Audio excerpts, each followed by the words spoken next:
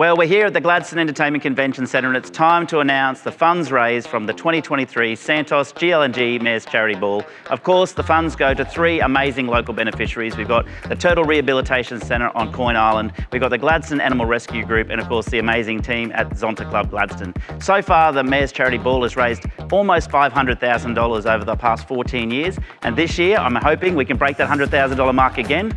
But look, the money goes to, as I said, three local beneficiaries. They do amazing work in a local community. So it's time, Flick, pass us a check and let's see how we went.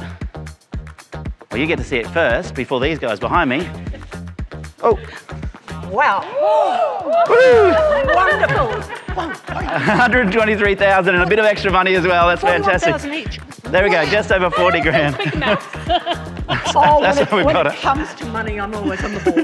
$123,517.42. Very, very important. That's over $40,000 to our local beneficiaries. That's unreal. Thank you to everyone who got involved in the Santos GLNG Mayor's Charity Ball for 2023. Our amazing sponsors, of course, Santos, our committee, our MC, our auctioneer, and of course, the amazing entertainment we had on the night, and the team here at the Gladstone Entertainment Convention Centre and all our volunteers. Well done, team. That's fantastic.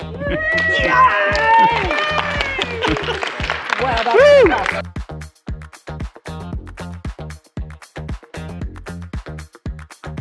super excited and very grateful.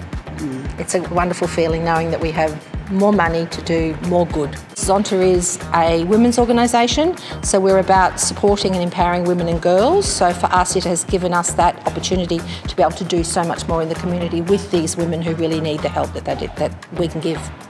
That feels utterly wonderful, because at the moment that covers about 2.5 months of our vet bills.